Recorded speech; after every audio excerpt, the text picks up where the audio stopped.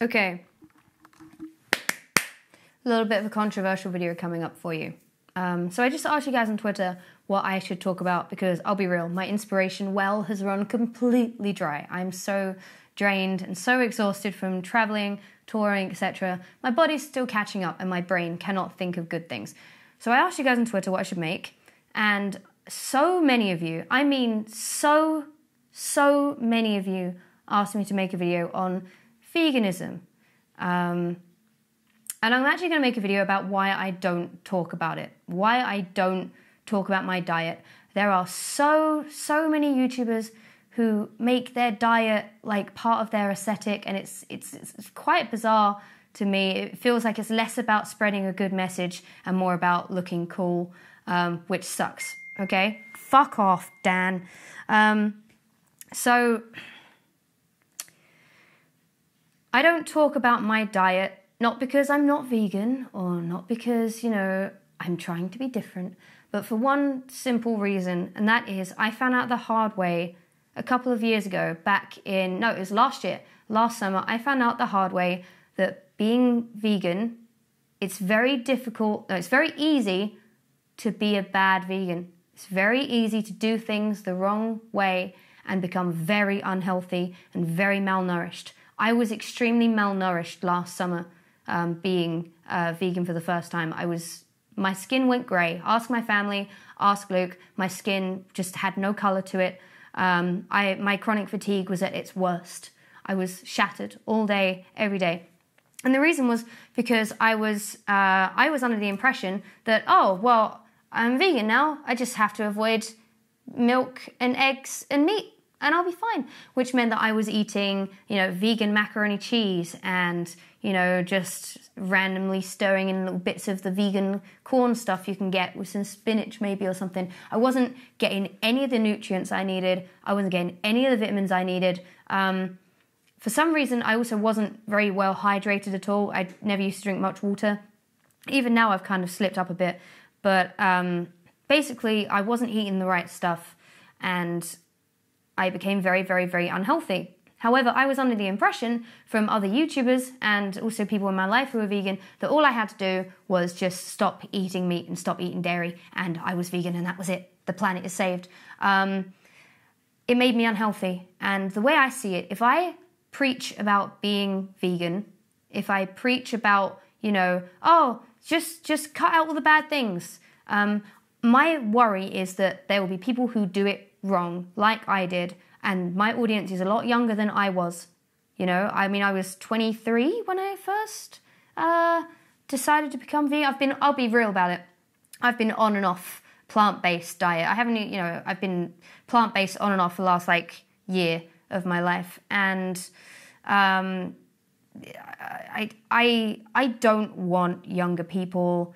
It's not that I don't want young people to go vegan, not at all. I think, you know, the world would be a much better and healthier place if we all went vegan, okay? The Great Barrier Reef would start recovering maybe. The ice caps would slowly get better because all of the gases in the atmosphere, most of them are being caused by us, killing cows and stuff. Look, I'm not here to preach because that's my whole point. I don't preach. I'm just worried that a young girl, I mean, I have a sister who's 9. I'm worried that a young girl will watch my video and go, I'm just not going to eat this stuff anymore. They'll sit there and they'll just eat ready salted crisps all day, become extremely malnourished, do it wrong like I did. I'm not a nutritionist. I don't have any reason or right to give advice on nutrition or, you know, what I eat every day, because I might still be doing things wrong. You know, I probably am. If I had a blood test done, I would probably still be lacking in a lot of things. You know, it's difficult. Unless you have a nutritionist on board, it can be very difficult. Unless you dedicate, so many hours into researching exactly what your body needs, which I do not have the time for. I just don't. Simple as that. Don't need to defend it. Don't need to justify it. It can be very easy to do things wrong. I am not going to be held responsible for that. If you wish to become vegan, or at least plant-based, there is a difference, by the way. Vegan is someone that also doesn't wear animal animal products, or, uses cruelty-free makeup and all that stuff. Just, plant-based is simply the diet. If you want to become plant-based, then do your own research or listen to someone else who will have a lot more knowledge than me, because I don't. I'm sorry if I sound very aggressive in this video.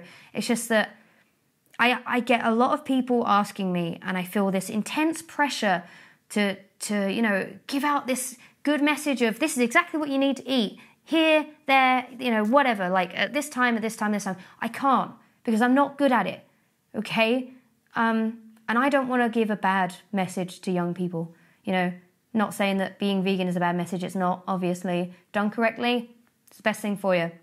If done wrong, it's one of the worst things for you. So, simple as that. I'm not going to be the person that encourages young girls to become orthorexic or develop any kind of eating disorder from suddenly losing a lot of weight from going plant-based and liking the feeling of it. Not going to do it. Not going to be that person. You become plant-based on your own, in your own time. Make it your own decision. Don't do it because a YouTuber has told you to, okay? Do it if it feels right for you. If it doesn't, it doesn't. I'm in no position to tell you, this is better for you, or I'm better than you because I do this, and I'm going to swear, I fucking hate it when people do that. Obviously, like, I've had people in my life who are very vocal about their diets. I think being around them a lot kind of does make you a little bit annoyed at people that constantly go on about it. I'm not doing it to kids. No, I'm not going to lead any young person down that path. You discover things your own way. You do your own research. Don't become plant-based because I did it and because it's cool, okay? Do it because you care about the environment and because you care about animals and because you really, really care about your health enough to do enough research on what your body will need when you suddenly cut out meat and dairy and stuff. Because here's the thing, really, really quick, I will say this. When you eat meat, you will get almost all of the vitamins and proteins, all the amino acids that your body needs. This is simply because the farming industry will put these nutrients in the soil for the animals to eat, so the animals grow big and strong and healthy. So all of that is taken care of, and you get it from the meat. Not saying that's a good thing, not saying it's a bad thing, I'm saying that's a thing that happens. But when you suddenly cut that out, you have to now start from scratch. Getting a complete amino acid profile as a vegan can be very, very difficult. You have to eat a lot of, because you can't eat eggs as well. Eggs are a great source of like all of the amino acids, etc. You have to find a way around it. You have to have like B12 like flakes. You have to eat a lot of fruit, which is fine. Fruit is great. But I'm just saying that, suddenly it's not as easy as, I've just cut out meat, because you're also cutting out a lot of vital nutrients to your body. And you can get them back if you try very, very hard and you do a lot of research, you can. But it's work. Plant-based diet is not simply cutting out things and being nice to cows. It takes a lot of work. So if you want to do it, then do it. I'm completely behind you and I completely support you in doing it. But it's not up to me, someone who is not a nutritionist, to tell you how to do it. Okay? So that's the last time I'm ever mentioning my diet or veganism ever. Never doing it again.